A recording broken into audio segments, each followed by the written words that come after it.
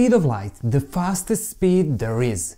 Since the light itself can't travel faster than it, this creates some really cool phenomena. One of the most popular one is looking back in the past. If something is 10 light years away, we see that object as it was 10 years ago. We all know that. But what if this universe is filled with aliens? Aliens 65 million light years away from us. If they point their telescope towards us, could they see dinosaurs roaming around the Earth? In theory, yes, they could do that. In practice, not really. One of the biggest obstacles in astronomy is distance. The further away something is, the heavier it is for us to observe it.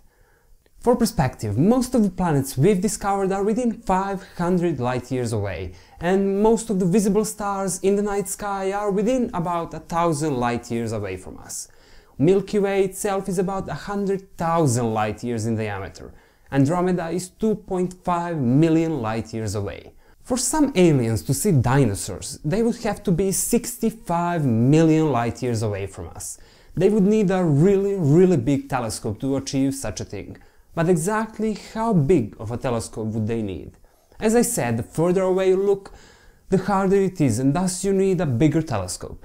To see the Earth from that distance, you would need a telescope about 50 million kilometers in diameter. That's almost 6 billion times bigger than our biggest 100 million euros 10-meter telescope. But they don't want to see just the Earth, they want to see dinosaurs on it.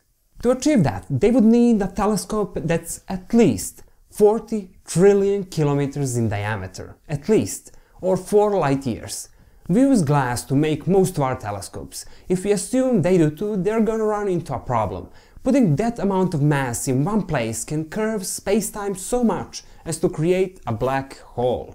Actually, you don't need 4 light years of glass for that to happen. A ball 28 light minutes in diameter will have enough mass to do just that. So in the end, yes, it is possible, and no, it's not nearly as practical. It's much easier for them to travel back in time 65 million light years and land there with their flying saucers. Or maybe they already did that. Who knows? Thanks for watching, and I'll see you next time.